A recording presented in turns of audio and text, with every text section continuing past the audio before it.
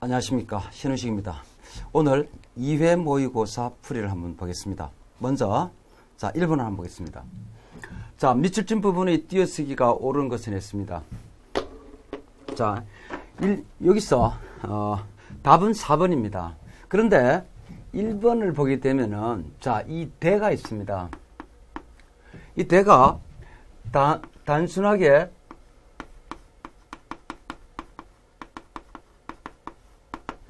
의존 명사가 될 수도 있고 또 뭐가 될 수 있느냐라고 하게 되면 단순한 의미가 될 수도 있습니다. 지난 시간에도 한번 이야기해봤지만은 이것이 의미냐 의존 명사냐. 의존 명사의 더 큰 개념으로 간다면 이 체언이죠, 그죠? 그러니까 이것을 구별하는 앞으로 이제 의미냐 체언이냐의 문제는 무엇을 붙여보느냐 하면은 뒤에 조사를 한번 붙여보네요. 체언에는 뭐가 붙습니까? 조사가 붙게 되죠, 그죠? 하지만 여기에 조사가 붙을 수 있습니까? 없습니까? 붙을 수 없습니다, 그죠? 그렇게 풀이하는 게 가장 빨리 쉽게 풀 수 있을 것 같습니다. 1번 보게 되면은 그 책을 다 읽는데 3일이 걸렸다. 읽는데에 결국 무슨 조사예요? 격조사를 한번 넣어보는 것입니다, 그죠?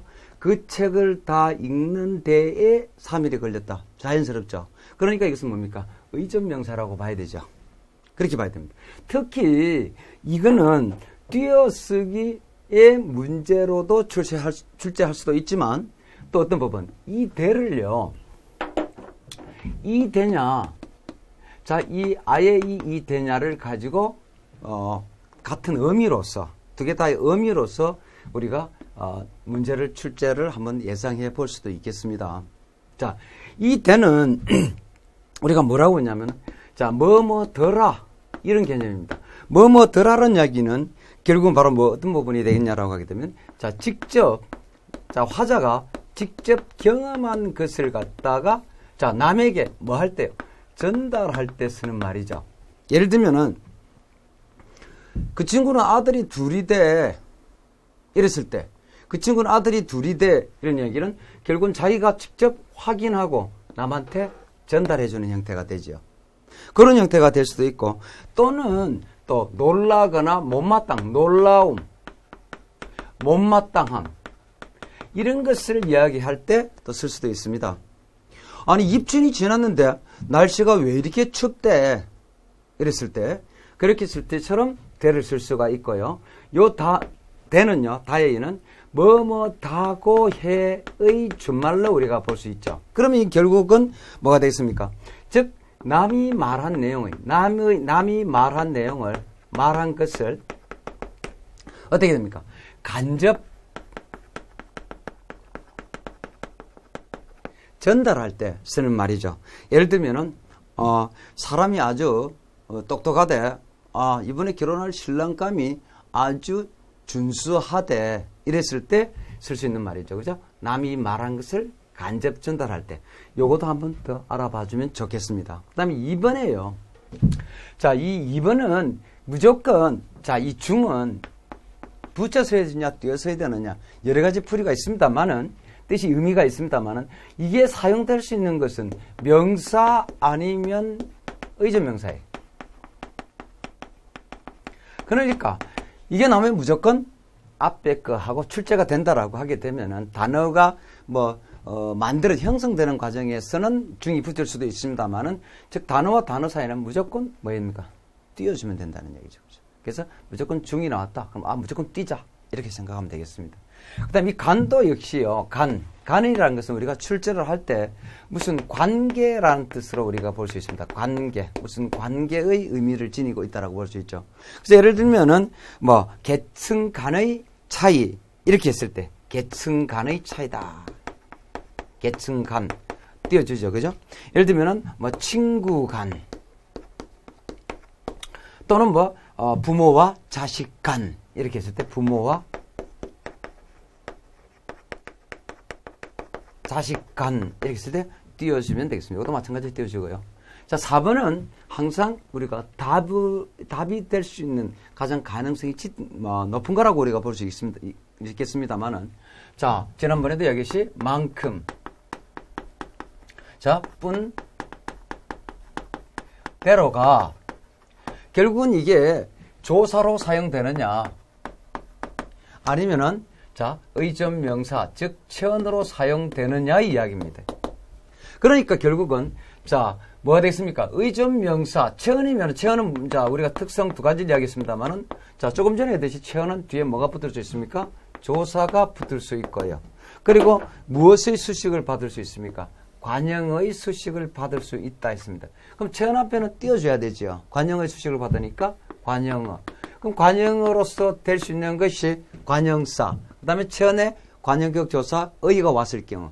그 다음 또 하나 용언의 관형사형 의미가 됐죠. 그래서 용언의 관형사형. 그러니까 지치다라고 하게 되면은 자 뭐 지칠 이게 용언의 관형사형 의미지요. 그러니까 지칠이 용언의 관형사형으로서 띄워주는 것 답이 4번이 되겠습니다. 그러면 2번을 한번 보겠습니다. 넘어가서 자 밑줄친 부분의 어휘가 바르게 사용된 것은 했습니다. 자 일반적으로 이 2번에서 보게 되면요. 기일입니다. 기일. 기일이라면은, 기일이라고 하게 되면은 뭐냐면은, 자, 정해진 날짜죠. 정해진 날짜. 정해진 날짜.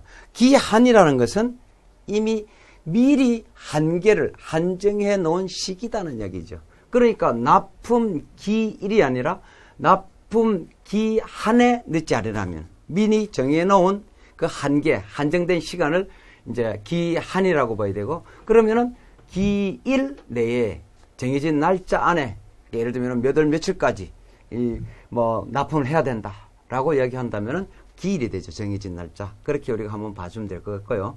자, 답은 2번이 됩니다만은 오랫동안입니다. 오랫동안이지요.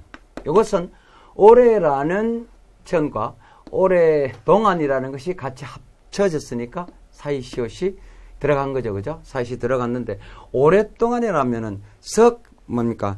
긴 동안 이런 얘기입니다만은 그 오랜만이라는 이야기는 오래간만에라는 말의 준말입니다. 근데 이 두 개의 차이점은 그냥 막연하게 어떤 긴 기간이다, 시간이다 이거죠? 이렇게 있을 때는 오랫동안이라고 볼 수 있죠. 하지만은 요 오랜만이라는 것은 자 스타트가 있어야 되겠습니다. 지난번에 한번 봤죠. 지난번에 예를 들면 누구를 만났다. 그럼 지금 다시 만났다. 저기까지. 그 기간까지죠. 그죠? 어떤 기간이라는 의미. 그러니까 무슨 이야기입니까? 이건 스타트 라인이 있는 것이고 이것은 스타트 라인이 없다라고 볼 수 있죠. 그래서 오랫동안 고전해 온 상대팀입니다. 그러니까 언제부터 언제까지 라고서는 딱히 말할 수 없지만 꽤 긴 기간 동안 고전해 왔습니다. 이 상대팀을 이기고 오랜만에 했습니다. 그죠? 그러면 지난번 경기와 지금 이번 경기까지의 기간이라고 이렇게 볼 수가 있겠습니다. 그죠? 그래서 오랜만 이렇게 봐주면 되겠고. 다음 3번에요. 자, 걷잡다와 걷잡다입니다. 요 두 개는 자, 헷갈리는 우리말입니다. 헷갈리지 않으려고 하면은 여러분들이 좀 욕심을 좀 버리면 됩니다. 두 개를 내가 완벽하게 다 해야 되겠다 보다는 자, 둘 중에 내가 하나만 확실히 해놓겠다라고 생각이 되겠습니다. 그러면 절대 안 헷갈리죠. 하나만 확실히 하면 나머지는 내가 머리에 기억하지 않는 나머지 헷갈리는 말로 얘기해 주면 되니까 이것은 뭐를 잡고 여러분들이 해주면 좋냐면 걷잡다입니다. 걷잡다. 것이죠. 그럼 이거 상대 검증을 한다면은 속잡다는 말은 없겠습니다만은 걷잡다라는 대충 세다, 대충 짐작하다 이런 개념이 되죠. 속속들이 하는 게 아니라 수박 거들기식으로 대충 헤아리다 이런 개념으로 우리가 봐줄 수 있겠습니다. 그 다음에 4번에 추돌과 충돌이 있습니다만은 자 추돌과 충돌은 앞에 어떤 차가 하나 가고 있습니다. A라는 차가 가고 있는데 어떤 차 B라는 차가 뒤에 와서 박았다는 얘기죠. 그죠? 그러면 A 입장에서 보면은 이걸 우리 뭐라 해야 되겠습니까? 우리가 자주 헷갈리는 말로 부딪힌 것이죠. 그죠? 그랬을 때는 추돌이라는 개념으로 볼 수 있는 것이고 충돌이라는 것은 자 A라는 차와 B라는 차가 서로 진행 방향이 반대 방향이죠. 그래서 가다가 서로 부딪혔다는 얘기죠. 그래서 이것은 부딪히다 이런 얘기죠. 그죠? 부딪히다.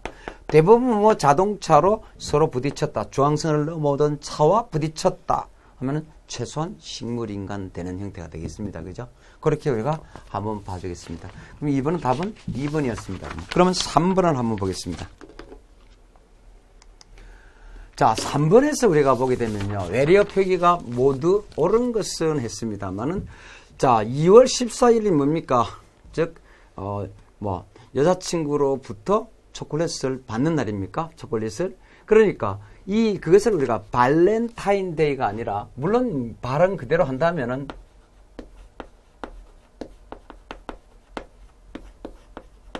발렌타인데이 이렇게 하겠습니다만은, 자, 요거 어떻게 해야 되겠습니까? 밸런타인데이입니다. 밸런타인데이. 앞으로 뭐 여자친구가 발렌타인 하면 아니야. 이거는 우리 외래어 표기법에 의해서 밸런타인데이다 라고 이야기하면 좀 무게가 있겠죠. 그리고 바베큐가 아니라 바비큐, 글라스가 아니라 글라스가 되겠습니다. 이번에는요. 자, 뭐가 되냐면은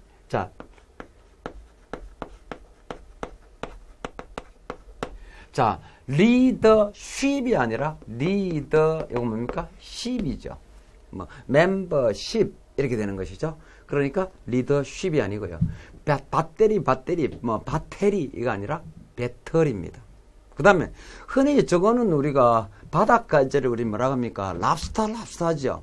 랍스타가 아니라 로브스터가 우리 외래어 표기법에 맞는 말이 되겠습니다. 로브스터요. 그러면 로브스터 먹으러 가자. 이렇게 이야기해야 되겠죠. 다음 3번에 타깃이 될 것이고요. 그 다음에 메시지, 그 다음에 배지. 우리가 배지 하잖아요. 배지가 되겠습니다. 그렇게 우리가 봐야 될 것이고요. 그 다음 4번에 자주 틀리는 이야기. 자주 우리가 거의 이 외래어 표기 맞게 발음하는 사람이 거의 없을 겁니다. 아마. 이게 원래 뭡니까? 아웃이죠. 아웃렛입니다. 아웃렛. 이렇게 해야지 아웃렛 잘못되어 있는 것이죠. 나레이션이 아니라 내레이션.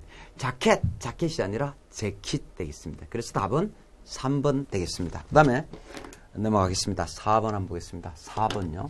4번은 자, 밑줄친 부분의 표준 발음이 옳지 않은 것은 했습니다. 자, 옳지 않은 것이 몇 번입니까? 답은 2번입니다. 자, 이것은, 자, 고래기름이죠. 고래기름이 아니라, 이전에 출제가 많이 되는 것은 고래기름. 그 다음 또 뭐 많이 납니까? 자, 그 뭐랍니까? 글라스, 뭡니까? 글라스가 뭐였죠? 즉, 유리잔 하는데, 유리잔이 아니라 유리잔이지요. 여기 출제가 많이 됐고요. 그 다음에, 자, 다음에 예로 들 수 있는 것은 여기 혼돈되다가 이제 좀 정리가 된 것 같습니다만은, 자, 김밥입니다. 김밥 아니죠. 김밥. 그 다음에 뭡니까? 우리가 보통 대부분 보게 되면 불법 오락실, 불법 행위 이런 이야기 합니다만은 불법이 아니라 불법이죠. 불법. 그래서 불법 김밥 이렇게 생각해야 될 것이고요. 그 다음에 우리가 나와 있는 게 이제 또 뭐냐면은 고무줄이 아니라 고무줄입니다. 그 다음에 인싸말이 아니라 인사말. 그 다음에 머릿말이 아니라 머리말. 그 다음 또 우리가 더 들어본다면은 우리가 볼 수 있는 게 뭐 어떤 게 있느냐라고 하게 되면은 어떤 걸 들 수 있을까? 이런 것도 들 수 있습니다. 기와집이 아니라 기와집. 이렇게 볼 수 있습니다. 자, 왜 그러냐면 우리가 겉센 소리, 된소리를 자꾸 사용하게 되면은 그만큼 성격이 강팍해 줄 수가 있는 것이죠. 그래서 가급적 된소리, 겉센 소리는 가급적 피할 수 있으면 피하자는 형태에서 나온 것 같습니다. 그래서 고래기름이 아니라 고래기름. 그 다음에 이게 오히려 더 많이 출제될 수 있죠. 유리잔. 그 다음에 요거 잘 나오면 김밥, 불법 이런 것들요. 그 다음에 싸가 아니라 인사말. 그죠? 그런 것들을 우리가 한번 볼 수가 있었습니다. 그러면은 2번이 고래 끼 이름이니까 잘못됐죠. 1번은요. 1번은 보게 되면 자, 이걸 어떻게 봐야 되냐는 얘기죠.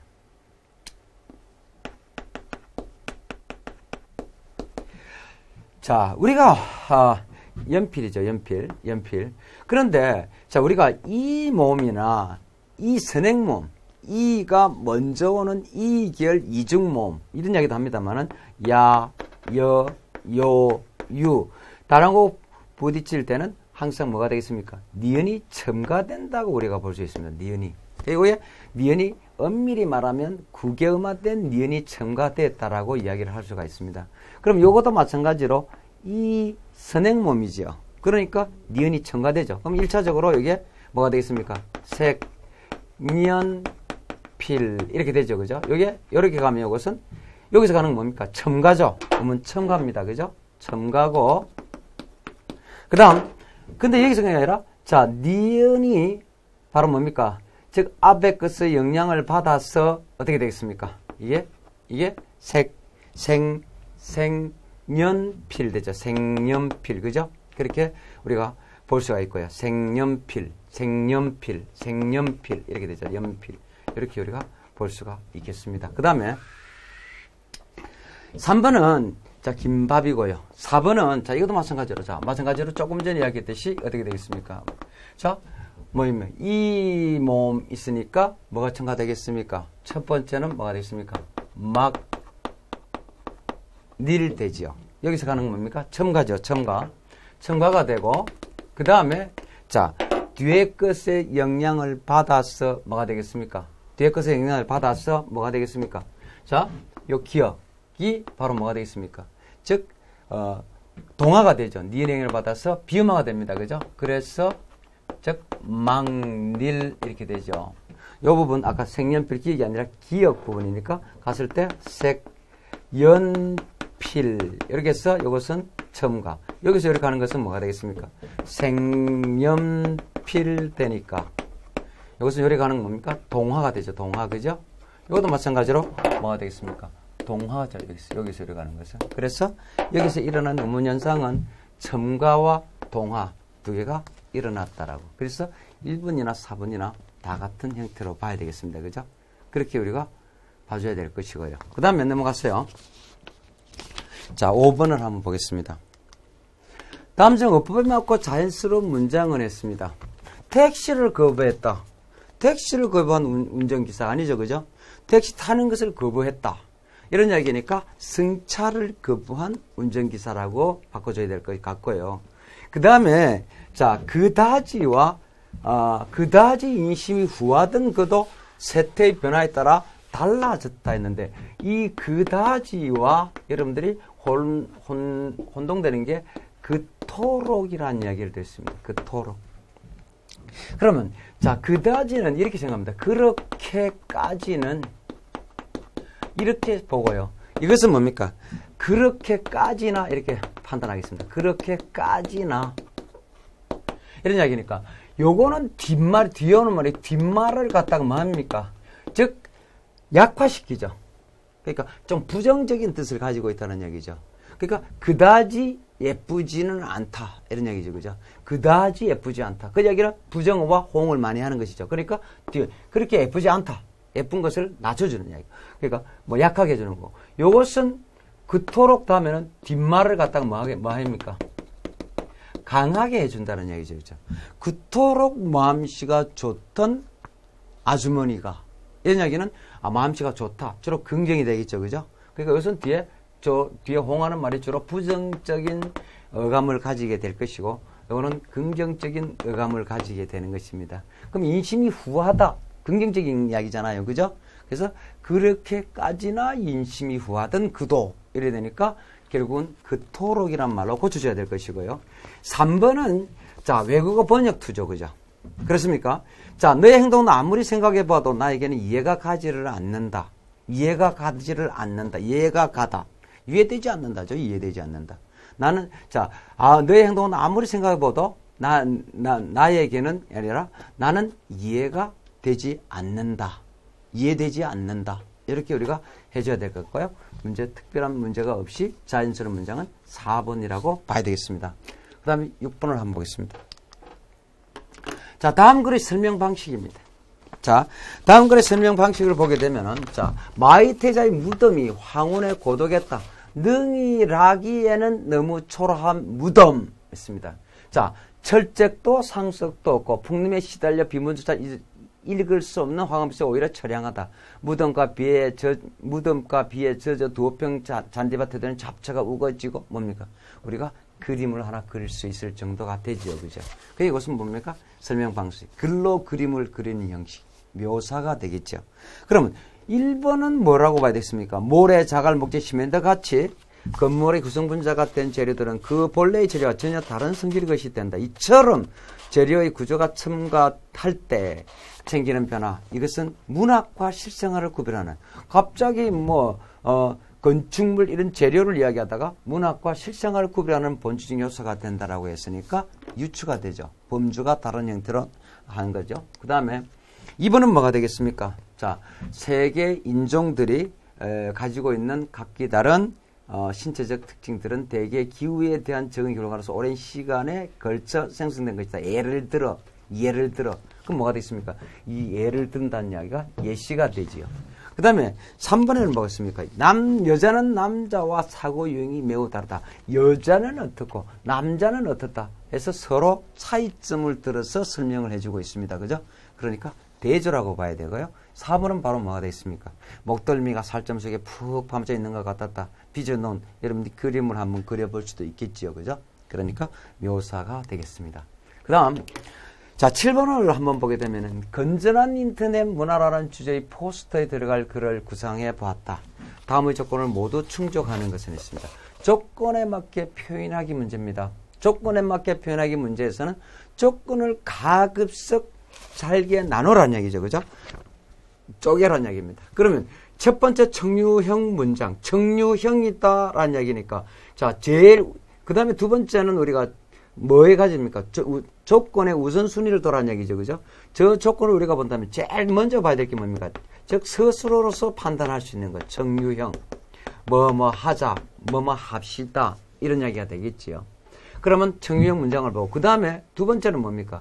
비유의 표현기법이죠. 그죠? 세 번째 뭡니까?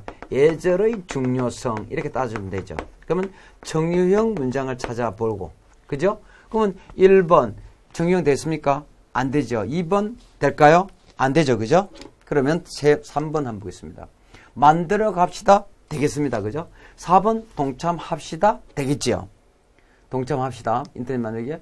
그러면 우리가 3번을 우리가 봐준다면 인터넷을 따뜻한 교류장으로 만들어 갑시다. 그 다음에 인터넷 만들기에 동참합시다. 되겠습니다. 그럼 3번, 4번 중에서 비유가 되어 있는 것을 보게 되면은 1번도 3번도 뭐가 되겠습니까? 모니터에 나타난 그런 인격이다. 의인이죠. 자, 은유죠. 은유. A는 B다. 은유가 되고 4번은 무심한 모니터 이면에 의인이죠. 그러니까 의인이나 은유 다 같이 비유는 됩니다. 그죠? 두 번째 조건은 거의 의미가 없네요. 그죠? 그럼 예절의 중요성을 이야기해 준다라고 하게 되면은 자, 상대방을 존중하는 태도야말로 당신이 누구인지 잘 보여줍니다. 이런 부분이 예절의 중요성이죠. 근데 4번에는 예절의 중요성이 없지요. 그래서 첫 번째 조건과 세 번째 조건으로 답이 3번이 나오겠습니다. 그래서 다시 한번 이야기한다면 조건에 맞게 표현하기의 문제는 첫 번째 방법이 조건은 가급적 잘게 쪼개자. 그리고 두 번째는 조건의 우선순위를 두자. 조건 우선순위 제일 먼저 봐야 될 것은 스스로로서 판단할 수 있는 태도 내지는 정서 이런 것을 봐줘야 될 것이고요. 그 다음에 가서는 형식과 내용 중에서 형식적인 조건을 먼저 봐주자는 얘기죠. 형식적인 조건 중에서도 잘 안 나오는 거, 모든 웬만하면 잘 나오는 이거보다는 잘 안 나오는 조건을 먼저 확인해보고, 그 다음에 큰 조건, 작은 조건보다는 큰 조건을 더 많이 우선적으로 생각해보면 되겠습니다. 그러면 쉽게 여러분들이 조건에 맞게 표현하기 문제는 풀 수 있으리라고, 정답을 찾아낼 수 있으리라고 봅니다. 그 다음에 8번 한번 보겠습니다. 자, 밑줄 친 단어 중 어간과 의미가 모두 바뀌는 불규칙 활용입니다. 자, 요것은요. 자, 어간이 바뀌는 불규칙 활용, 의미가 바뀌는 불규칙 활용, 어간과 의미가 모두 바뀌는 불규칙 활용이 있습니다. 근데 불규칙 활용의 문제는 이렇게 볼 수 있어요. 크게 두 개, 이 문제가 있습니다만은. 자, 불규칙도 되고 규칙도 되는 거예요. 이런 거예요. 예를 들면 한번 볼까요? 예를 들면 걷다. 이거는 자, 걸음을 걷다. 그러면 어나 알을 이렇게 집어넣어 본다면 걸음을 걷다. 걸음을 걸어 이렇게 되죠. 그죠? 그러니까 걸었을 때는 불규칙이죠. 그런데 뭐 예를 들면 빨랫줄에 놓은 옷을 걷다. 이럴 때는 뭡니까? 옷을 걷어 되죠. 그럴 때는 규칙됩니다. 그래서 무조건 여러분들이 생각하고 있는 걷다는 불규칙이다. 이런 생각을 하지 마시고요. 항상 뭐랍니까? 문맥적으로 먼저 한번 봐줘야 된다는 거. 불규칙, 규칙이냐. 이렇게 했을 때 한번 봐주고요. 두 번째는 이제 결국은 어간이 바뀌는 것이냐, 의미가 바뀌는 것이냐, 어간, 의미가 바뀌는 것이냐를 구별을 한번 해봐야 되겠습니다만은, 어간이 바뀌는 것은 많고, 의미가 바뀌는 것은 몇 개 안 됩니다. 그리고 어간과 의미가 동시에 바뀌는 것은 딱 하나거든요. 뭡니까? 히읗 불규칙입니다. 히읗 불규칙. 히읗 불규칙 중에서도 노랗다, 파랗다, 누렇다 이런 정도예요. 버렇다 이런 형태. 그런 형태가 되겠습니다만은, 자, 히읗 불규칙이 왜 그러냐면, 자, 파랗다 예를 한번 들어보겠습니다. 여기서 알을 한번 봅시다. 그러면은, 자, 이게 결국은 어떻게 됩니까? 파래일 때죠. 즉, 어간이 바뀌는 불규칙 활용의 공통점은 뭡니까? 즉, 이것이 탈락한다는 이야기죠. 그러면, 히읗 불규칙이니까 히읗이 탈락한다는 얘기입니다. 볼까요? 자, 어간이 바뀐 짓다. 여기서 어가 왔습니다. 그럼 지어 됐잖아요. 그죠? 그렇습니까? 어간이 바뀌는 게 대부분이 많이, 자, 탈락하는 경우가 많습니다. 그리고 의미가 바뀌는 것은 의미가 그대로 들어갔으면 그 형태가 아니라 다른 형태로 돼서 나온다는 얘기죠. 그러면 파라아가 돼야 되는데 뭐라 했습니까?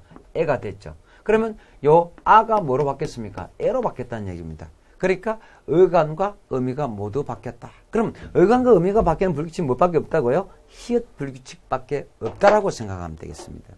그러면 무슨 이유인지는 몰라도 오늘따라 하늘이 이상하게 노래요 했습니다. 결국은 노래입니다. 노래. 뒤에 요는 뭡니까? 빼도 아무런 문제가 없지요. 그러면 뭡니까? 상대를 높이는 조사지요. 그죠? 상대를 듣는 사람을 높이는 조사입니다. 그러니까 노래라는 얘기죠. 노래. 그럼 노래. 노랗다에서 노래. 파랗다에서 바래. 같은 얘기가 되죠. 그다음 2번은요. 자, 2번은 뭐로 봐야 되냐면 그 답은 1번입니다. 그죠? 자, 그 하다가 붙는 말은 하다, 접사, 하다가 붙어서 된, 자, 용어는요. 자, 어가 왔습니다. 이걸 공부하으라고 하지 않죠. 의미가 바뀌는 것은 의미 자체가 원래 들어간 형태가 다른 형태로 된다는 이야기죠. 그러니까 이것은 어떻게 됩니까? 뭡니까? 여가 되죠. 그러니까 무슨 불규칙이요? 여불규칙이다. 이렇게 우리가 볼 수 있습니다. 그 다음에 공연이 시작되기에는 시간이 일러서인지 했습니다. 이르다는요. 두 가지의 불규칙을 합니다. 어디 장소에 도착하다 이럴 때는 장소에 이르다에 어가 붙으면 뭡니까?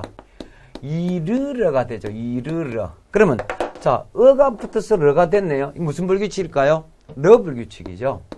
그리고 자, 그 다음에 자, 시간이 예상보다 일찍 도착했다. 시간이 일러란 말 쓰죠. 그래서 이르다에 뭡니까?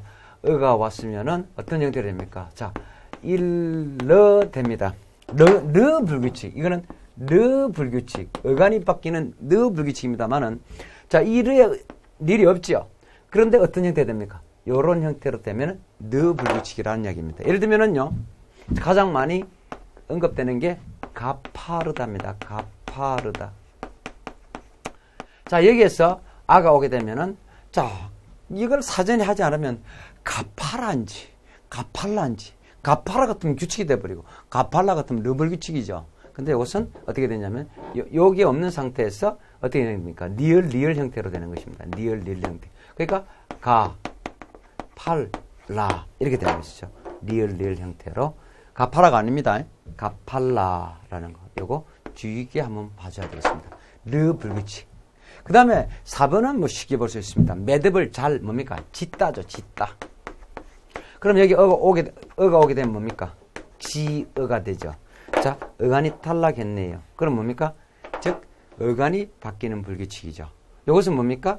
어간이 바뀌는 불규칙. 르 불규칙도 그죠? 그러니까 일러도 어간이 바뀌는 불규칙. 그 다음에 공부 하어가 여가 됐으니까 의미가 바뀌는 불규칙. 1번은 뭡니까? 히읗 불규칙이니까 어간과 의미가 모두 바뀌는 불규칙 활용이다. 이렇게 우리가 봐주면 되겠습니다. 다음 문제를 한번 보겠습니다. 자, 밑줄집 말증 어법에 맞게 쓴 것은 했습니다. 자, 이거요 많이 혼동이 많이 올 겁니다. 자, 런지인지 아니면은 런지인지 아니면 른지인지 이렇게 되죠. 그죠?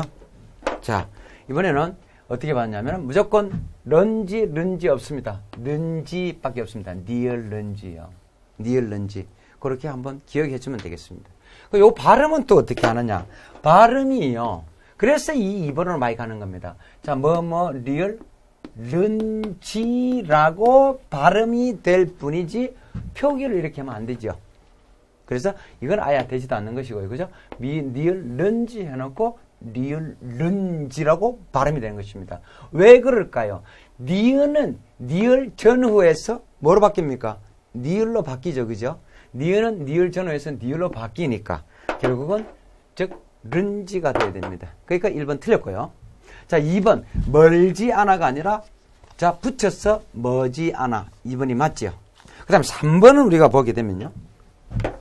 자, 주의해 줘야 됩니다만은 자, 우리 목욕탕 동네 목욕탕 가나 어디 가나 냉탕에 수영을 삼가해 주세요. 삼가함 이런 얘기입니다만 마치 삼가하다가 있는 것처럼 생각합니다만은 요 기본형은 삼가답니다. 삼가하다라는 말은 없습니다.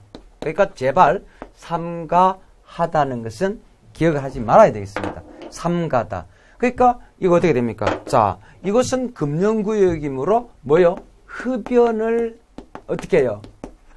삼가 주세요. 이래야 되죠. 삼가해라고 안 되죠. 그죠? 흡연을 삼가 주세요. 왜요? 여기 아가 오게 되면 삼가가 되죠. 그 다음에 또 요러와 비슷한 형태로서 우리가 기억해 줘야 될 것은요. 또 하나 뭐냐면은 우리가 자, 설레다가 있습니다. 설레다. 그래서 뭐가 되겠습니까? 설렘이 되죠. 설렘. 그죠? 그래서 해야지 설레임. 어디라는지 이야기하지 않겠습니다만은 아이스크림 회사가 여러분들을 헷갈리게 할 겁니다만은 그렇게 하면 안 되겠습니다. 설렘이 되고요. 그 다음 또 하나요. 자, 우리가 위시, 소망하다 이럴 때 바라다. 이건 바래다가 아니라 바람이 된다는 거. 그 다음 또 하나 우리가 본다면요. 서슴따죠. 서슴하다란 말도 없습니다. 서슴따. 이것도 마찬가지로 삼가다, 서슴따지. 그래서 뭐가 되냐면은 지가 오게 되면 서슴지가 돼야 되죠. 서슴치가 아니죠. 그죠? 왜? 서슴치 같으면 서슴하다라는 기본형으로 봐야 되는데 그런 게 없으니까 서슴다가 되겠습니다. 그 다음에 4번에 가서 보게 되면요. 자, 끼어들기입니다. 이거요, 틀린 말이죠. 원래 보다면은, 자, 끼다와 들다가 합성이 된 합성 동사입니다. 그러니까 끼어들기죠. 그렇습니까? 그러니까 끼다라는 자체가 뭐가 되겠습니까? 끼우다의 준말이지요. 끼다라는 말 자체가 끼우다의 준말입니다. 그러니까 결국은 우리가 끼어들다 이렇게 이야기해야 되겠습니다. 끼이다는 말도 있습니다만은 그것은 끼다의 피동 형태가 되는 것입니다. 그죠? 이것은 끼어드는 것이 가만히 있다가 끼어드는 게 아니라 스스로 자기가 뭐가 되겠습니까? 능동적인 것이죠. 능동사가 되죠. 끼다가. 그러니까 끼어들기라고 돼야 되겠습니다. 끼어들기 아닙니다. 요거 주의 있게 한번 봐주고요. 그 다음에 10번을 한번 보겠습니다. 다음으로 쓰임과 의로의 쓰임과 가장 가까운 것은 했습니다. 어제 그녀는 콩으로 메주를 쑤었다 했습니다. 자, 결국은 콩은 메주에 뭐가 되어 있습니까? 자, 콩은 메주의 원료, 재료가 되어 있죠. 그러니까 이 로가 원료, 재료로 사용되는 경우입니다. 그럼 우리가 찾아본다면은 뭐가 되겠습니까? 빙수를 뭐로 만들었어요? 얼음으로 만들었죠. 그러니까 원료, 재료. 답은 3번 됐습니다. 그렇지만 1번은요. 자, 1번, 2번도 여러분들이 상당히 주의를 해줘야 되는 것입니다.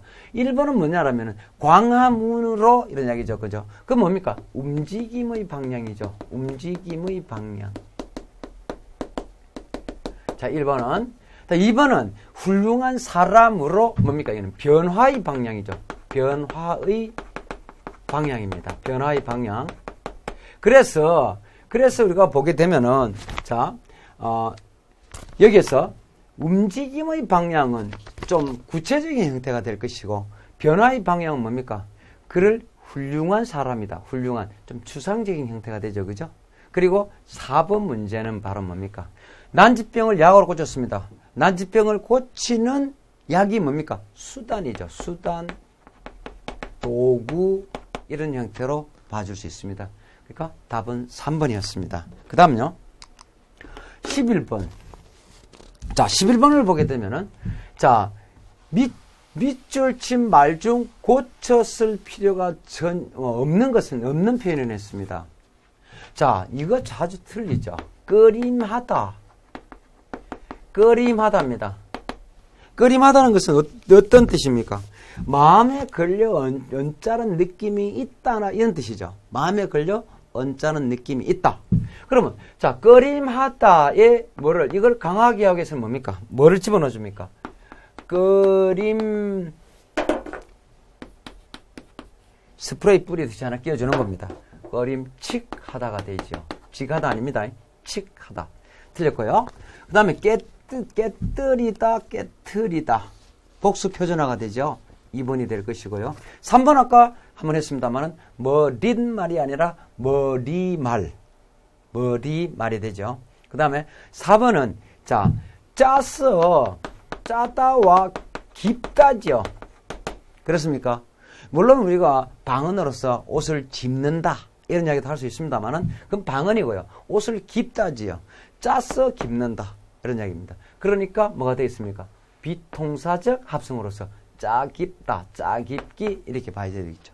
그렇게 하니까 결국은 자, 적절한 것은 2번이 돼야 되겠습니다. 그죠? 그 다음 12번을 한번 보도록 하겠습니다.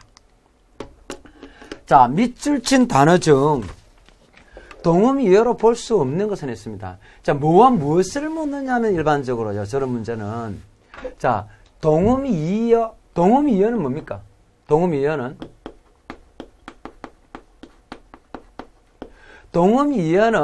자, 표제어가 다릅니다. 표제어가 다르다는 이야기죠. 다시 말해서 사전에 올린 말이죠. 올린 말. 사전에 올리는 말 자체가 다르다. 이런 이야기고. 그러니까 사전 표제가 다르니까 결국은 다른 단어를 찾아야 된다는 얘기죠. 그렇다면 예를 들면 어떤 거 손 1이다. 손 2다. 이런 형태로 됐을 때 1, 2 같으면 뭐가 되겠습니까? 사전을 다시 찾아야 되죠. 그죠? 다르게 찾아야 되는 표제가 달리 와 있습니다. 그렇지만은 자, 이것은 자, 그런 것도 있고 그다음에 뭐냐면 다이어가 있습니다. 다이어는요. 표제어는 하나죠. 표제어는 동일합니다. 표제어는 동일하고 그러니까 하나의 표제어에다가 자, 어떻게 됩니까? 첫 번째 기본적 의미, 두 번째 세 번째 이런 형태로 옆으로 나가는 것이죠. 그죠? 이런 것들. 즉 중심적 의미, 주변적 의미, 기본적 의미, 확장된 의미 이런 것을 이야기했을 때가 다이어가 되는 것입니다. 그렇게 본다면은 그 복숭아는 살이 많아서 먹을 만하다. 살. 그 다음에 그 우산은 살이 부러진다. 이것은 뭡니까? 살 1, 살 2 이런 형태로 즉 표제가 다르겠지요. 이번도 마찬가지요. 손님이 드는 게 즉 손님, 손 1이고요. 그 다음에 어제 논 거다 손, 핸드. 이것은 손 2 이런 형태로 되겠지요. 그러니까 표제가 다른 이야기가 될 것이고. 다음 3번 합격자 발표를 기다리느라 피가 마른다. blood. 그러니까 P1이 될 것이고. 가뭄이 심해서 너는 피 잡초지요. 그러니까 그것도 P2 이런 형태로 해서 표제가 다른 이야기가 될 것이고 4번에 보면은 입이 하나 늘어나니 어깨가 무거워진다 했습니다. 뭐 사람이 입이 2개 생겼다 이런 이야기가 아니라 여기에서 입이라는 이야기는 바로 뭐가 되겠습니까? 음식을 먹는 사람의 수요죠. 뭡니까?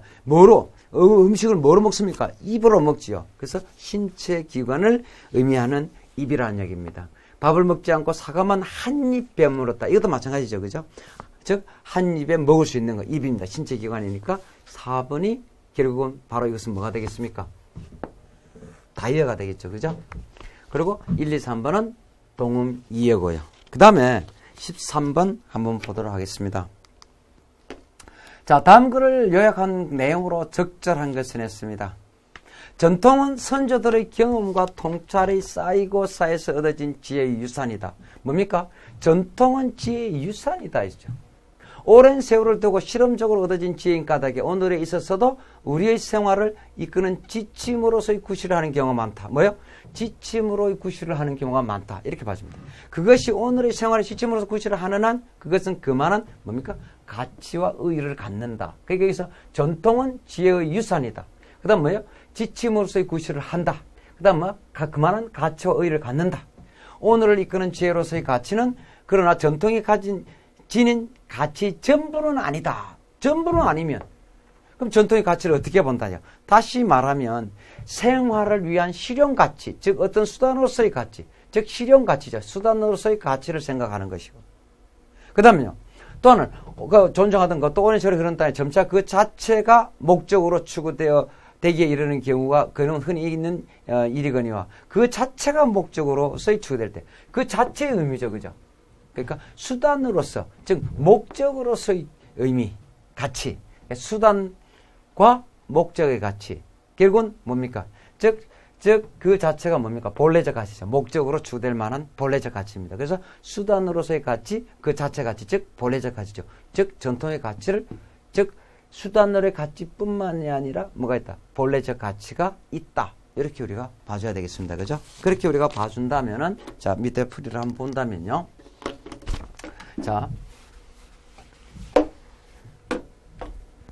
자, 본다면은 뭐가 되겠습니까?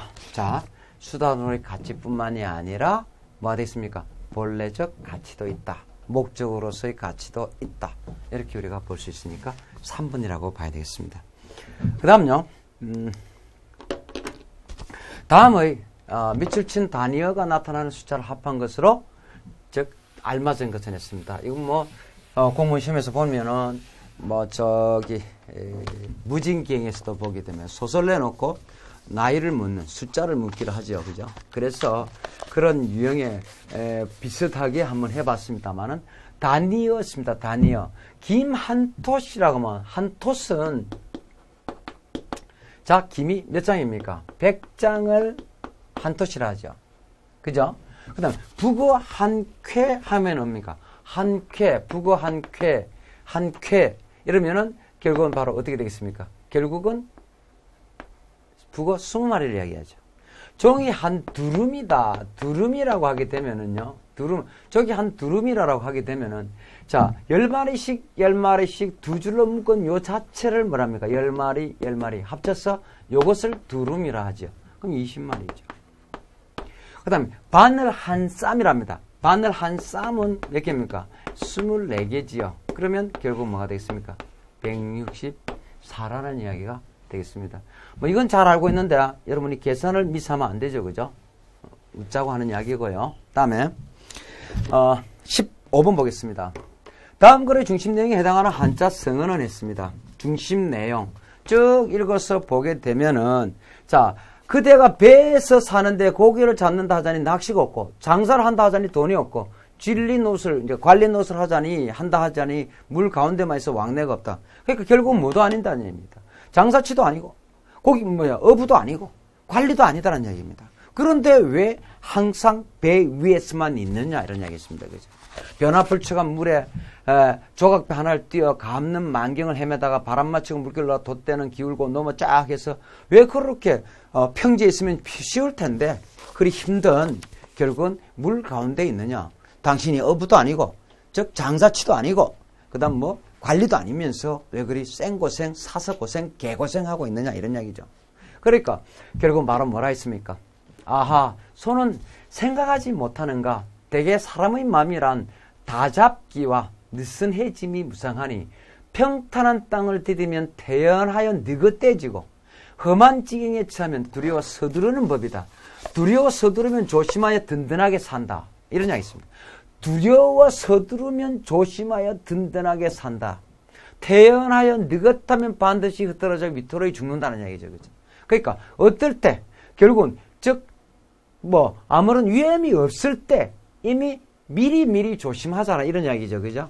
그렇죠? 내 차라리 위험을 딛고서 항상 조심할지언정 편안한 데 살아 스스로 쓸모없게 되지 않으려 한다. 하물며 내 배는 정해진 꼴이 없이 쭉 나와 있으니까 결국 뭡니까?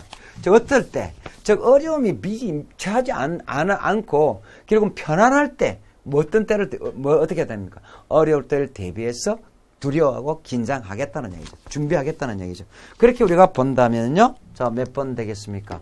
자, 유비무환이죠. 그죠? 그죠?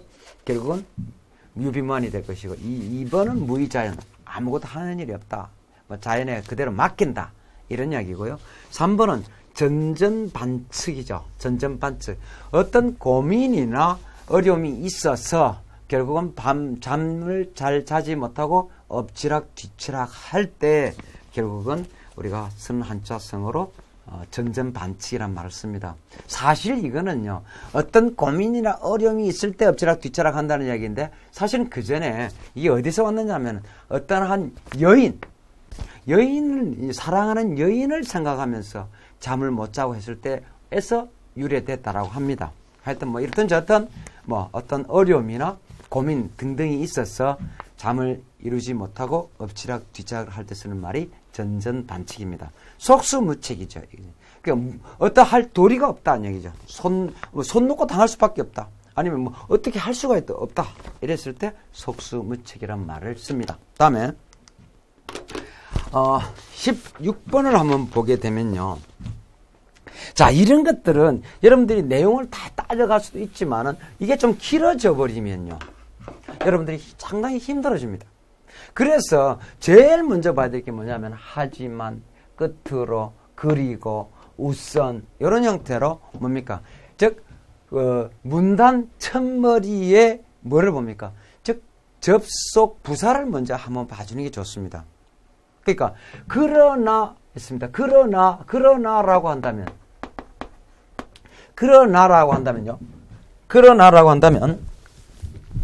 자, 앞에 거 플러스면 밑에 마이너스. 예를 들면 A와 B에 대해서 설명하는데, 자, A에서 앞에 설명했다면 뒤에 B 이런 형식이 되죠. 그죠? 그런 형태로 돼야 돼요. 역접이니까요. 그렇게 볼 수 있고, 또 맨 마지막에서는 따라서, 그러므로 이렇게 되겠죠. 그죠? 그렇게 우리가 봐야 되고요. 예? 하지만, 하지만. 이것도 마찬가지로 그러나, 하지만 이렇게 되지 않습니까? 플러스, 마이너스. 아니면 A, B. A는 이랬는데 B는 이렇게 나오는 것이죠. 그죠? 그리고는 and로 이렇게 봐주면 될 것이고요. 그렇게 우리가 봐준다면은 여기서 제일 마지막, 꼭 처음부터 순서를 잡으려고 하지 마시고, 결국은 맨 마지막, 아니면은 예를 들면 어떻게, 맨 마지막도 맨 처음도 잘 안 나왔다. 근데 가나, 다라, 마 중에서 다라가 똑같이 연결되어 있더라. 그러면 자, 일단 선택지 중에서 뭡니까? 선택 중에서 다라가 붙어 있는 걸 먼저 찾아도 답이 나올 겁니다. 아직까지 공무원 시험의 문제는 그런 형태로 되어 있을 겁니다. 다라만 2개 찾아도 다라가 2개 딱 붙어 있는 것만 찾아도 되는 것이고요. 여기서는 어떤 형태로 되냐면은 끝으로, 맨 마지막이죠. 그러니까 끝으로, 말 그대로 나가 맨 끝으로 되어 있는 걸 찾아주면 되는 것입니다. 그러니까 답은 몇 번 되겠습니까? 자, 한번 봅시다. 이렇게 되는 것이죠. 그죠? 3번 되는 것입니다. 그렇게 생각해서 조금은 재치 있게, 지혜롭게 여러분들이 문제를 풀어주면 좋겠습니다. 그 다음에요. 17번. 다음 글의 중심 내용으로 적절한 것은 했습니다. 자, 이런 문제도 대부분 보면요. 글이 있으면은, 한 문단이, 이건 2문단이죠. 그죠? 한 문단 같으면 첫 문장, 마지막 문장. 첫 문장, 마지막 문장 이렇게 될 것이고요. 그리고 처음보다는 마지막도 중요하고 이렇게 됩니다. 한번 봅시다. 순수한 과거 의미는 자연에 몰래 숨어 있는 것을 찾아내는 데 있다 했습니다. 그죠? 그 수수께끼를 풀려면 무엇보다 자연의 흥미를 가지고 호기심이 가득 찬 눈으로 자연을 들여다봐야 한다. 왜 사과는 떨어지는가라는 의무를 가지지 않았다면 뉴턴이 만류 이력을 발견할 수 없었겠지요. 뉴턴도 떨어지는 사과를 주워서 바지에 쓱쓱 문질러서 많이 먹었을 것이다. 그러다가 어느 날 우연히 아니 저게 왜 떨어지라는 강한 의문을 제기할 것이다. 호기심이란 주변에 일어난 작은 일도 그저 그러려니 그저 그렇겠지 하며 지나치지 않고 왜? 라는 의무를 가지는 것을 말한다 했습니다. 결국은 뭐가 되겠습니까? 즉 이 단락에서 자 이렇게 봐준다. 그러면 두 문단이면은 그 중에서 가장 영향력이 있다. 가장 중심 문장이 주제문이 위치가 많은 것이 맨 마지막이라고 또 볼 수 있죠. 그죠? 그러니까 맨 마지막 호기심이란 이렇게 볼 수 있죠. 그럼 뭡니까? 과학은 뭐가 있어야 된다. 호기심이 있어야 된다. 이런 얘기로 우리가 봐줘야 되겠죠. 그러면 자 우리가 몇 번 되겠습니까? 1번 되죠. 그죠? 그렇게 우리가 봐주면 되겠습니다. 그 다음에요. 자 18번 다음 시의 시적 대상을 짐작하는 시어로서 짝져진 것은 했습니다. 자 이렇게 우리가 본다면은 이것은요 정지형 유리창입니다만은 자 정지형 유리창을 우리가 보게 되면은 자 어떤 상황이냐라고 하게 되면은 정지용 시인의 유리창 이름입니다만은 그 전에 정지용 시인은 발열이라는 시를 짓게 됩니다. 발열 열난다는 이야기죠. 누가 열났습니까? 자기 아이가 열났어요. 결국은 어쩔 방법 없이 아이가 죽었습니다. 그 다음에 유리창을 썼겠죠. 그럼 우리가 집에 강아지만 있다가 없어져도 강아지가 결국 많이 그립고 그럼 일반적으로 가장 상식적으로 집 안에 강아지가 이렇게 있었습니다. 강아지가 이렇게 있었는데 자 강아지가 지금 없습니다. 그러면 강아지가 안에 없으면 어떻겠습니까? 밖에 있다고 이렇게 생각할 수 있는 것이죠. 그죠? 그러면은 결국은 자 이 다 막혀 있다라고 하게 되면 우리가 밖으로 볼 수 없잖아요. 그죠? 그리고 또 막혀 있는 것도 뭡니까? 처음에는 낮에 이렇게 보면은 즉 창문 같은데 벽 같은데 막혀 있는 것이죠. 그래서 유리에 차고 슬픈 것이 어른거린다 했습니다. 여럿이 붙어 서서 입김을 흐리오니 길들인 양 언날개를 바닥거린다 했습니다. 유리에 차고 슬픈 것이 어른거린다. 차고 슬픈 것이 있다는 얘기 아니라 어른거린 것처럼 느껴진 것이지요. 그러니까 자 아이가 안에 있다가 없습니다. 그러니까 아이가 밖에 있다가 볼 수 있는 것이 유리창이죠. 그죠? 밖에서 막 조금 선뜻 지나게 환영 같은 이런 걸 봤겠죠. 그러니까 유리창에 붙어 있었을 겁니다. 그래서 길이는 양 언날에 바닥거린다. 지우고 보고 또 지우고 보아도 새까만 밤이 밀려나가고 밀려와 부딪히고 새까만 밤이 밀려나가고 밀려와 부딪힌다. 밤을 꼬박 세운다는 이야기죠. 물먹은 별이 반짝 보석처럼 박힌다 했습니다. 그러면 결국은 지금까지는요. 여기까지는 유리창이 뭡니까? 즉 아이와 나를 뭐 했습니까? 갈라놓은 것이죠. 그러니까 뭡니까? 단절의 매개체로 온 것이죠. 그죠? 단절의 매개체. 그 다음에 자 새까만 밤이 밀려나고 밀려와 부딪히고 물먹은 별이 반짝 보석처럼 박힌다. 자, 이걸 우리가 보게 되면요. 자, 밤이 새까맣습니다. 아무것도 보이지 않습니다. 그러면 아이는 안에 없으니까 밖에 있는 것이죠. 근데 밖에 유리창을 통해서 보니까 유일하게 뭐가 있습니까? 별이 하나 보입니다. 아무것도 없이 새까만데 별이 보인다. 그럼 아이는 어디 있다고 생각하겠습니까? 별에 있다고 생각하죠. 그죠? 별에 있다고 생각하니까 결국은 어떻습니까? 아이가 저기 있다고 생각하니까 눈물이 흐르는 것이죠. 그죠? 그러니까 우리가 노란 선글라스를 끼고 보면은 모든 세상이 다 노랗게 보이듯이 내 눈에 눈물이 있는 형태를 보니까 별이 물먹었다. 이렇게 표현하고 있습니다. 그럼 여기서 유리창은 바로 뭡니까? 연결의 매개체죠. 그죠? 유리창을 통해서 다른 데는 다 막혀서 못 봤는데 유리창을 통해서 별을 봤으니까. 자, 외로운 황홀한 심사위원이 했습니다. 요거 자주 나올 수 있죠. 외로운 황홀한. 자, 우리가 표현 기교로서 역설이죠. 그죠? 외로운 마이너스 이미지. 황홀한 플러스 이미지입니다. 그죠? 마이너스 플러스 결국은 또라이 말이 안 되죠. 즉 언어의 논리적 모순이 있습니다. 역설이 돼요. 역설. 고운 폐혈관이 찢어진 채로 니는 산새처럼 날아갔구나 했습니다. 자, 산에 가서 산세를 한번 보게 되면요. 왜 얘를 산세로 이야기했느냐는 얘기죠. 그 의미를 보게 되면은, 자, 산에 가서 산세를 보게 되면은 어떠냐면은, 산세가 어느 한 가지에 진득하게 조금 이렇게 오랫동안 앉아있는 것을 볼 수가 없습니다. 항상 산세는 앉았다가 그냥 막 왔다 갔다 막 고개를 흔들다가 금방 날아가죠. 그래서 이 산세의 특성은 어느 한 곳에 오래 머물지 않는다는 이야기죠. 머물지 않는다. 그럼 어느 한 곳에 오래 머물지 않는다는 이야기니까 결국은 자, 산세처럼 날아갔다. 그럼 그 전에 뭡니까? 결국은 저승에서 이승으로 와서 다시 저승으로 갔겠지요. 그렇다면 결국은 저승에서 이승으로 왔을 때 산세처럼 있었다는 얘기입니다. 그러면 오래 머물지 않았다는 얘기죠. 오래 머물지 않았으니까 즉 이 대상이 누구예요?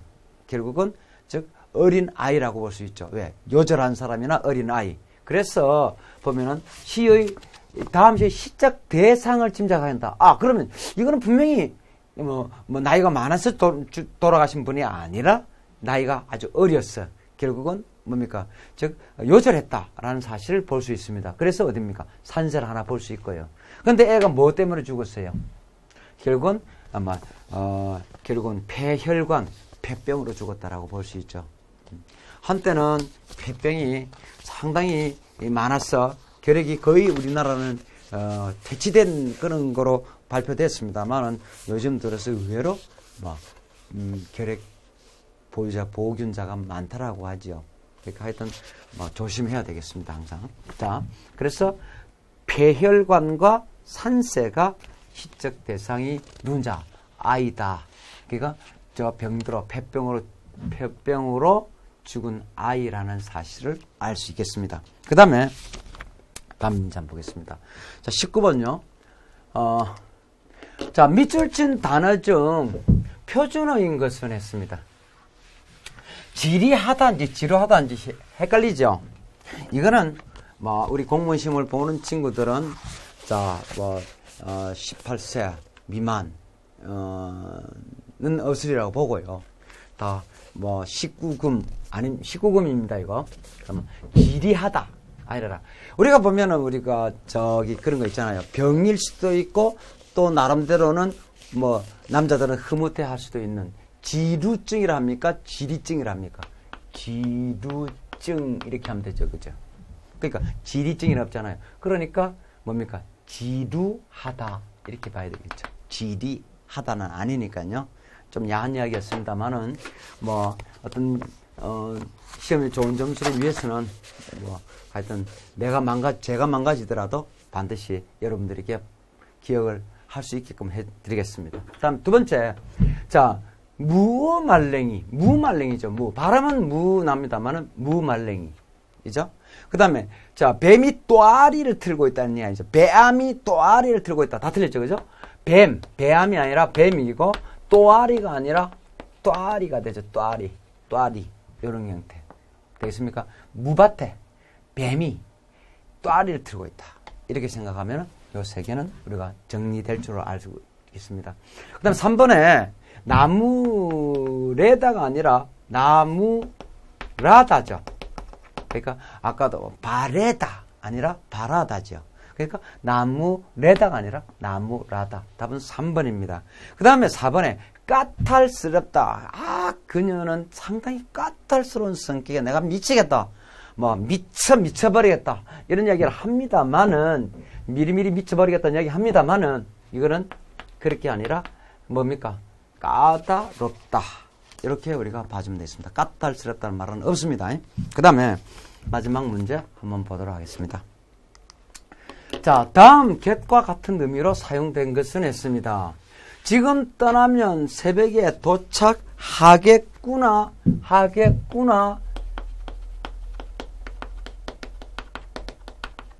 이런 이야기죠. 미래의 일이나 추측을 이야기할 때. 그렇게 되죠. 그렇습니까? 그러면, 자, 1번은 뭐가 되겠습니까? 1번은, 자, 이제 그만 돌아가 주시겠어요? 야, 빨리 꺼져. 이렇게 하는 것보다는 돌아가 주시겠어요? 뭡니까? 완곡한 태도로 말을 해주고 있는 것이죠. 그죠? 그래서 완곡하게 말하는 태도가 되고요. 고양이에서는 벌써 주술을 끝내겠다, 끝내겠다, 끝내겠다 추측이 될 것이죠. 그죠? 그런 일은 삼척 동자도 알겠다. 삼척 동자도 알겠다. 가능성, 뭐 능력 이런 것을 나타내 주고요. 3번은. 다음에 4번은 이 정도의 고통은 내 힘으로 이겨내겠다 자주 나옵니다만은 내리라 내겠다 우리 시에서 많이 나옵니다만은 이 get은 뭡니까? 즉 화자의 의지가 되죠. 그렇게 해서 자 2회 모의고사 1번에서 20번까지 풀이를 한번 해봤습니다. 풀이 과정에서 궁금한 것이라든지 기타 있으면은 디딤돌 사이트에서 모의고사 풀이 아니면 디딤돌 편집실에 문의를 해주시면은 하여튼 여러분들이 합격하게 될 때까지 합격할 수 있도록 모든 것을 제공해 드리겠습니다. 자, 이상으로 감사합니다.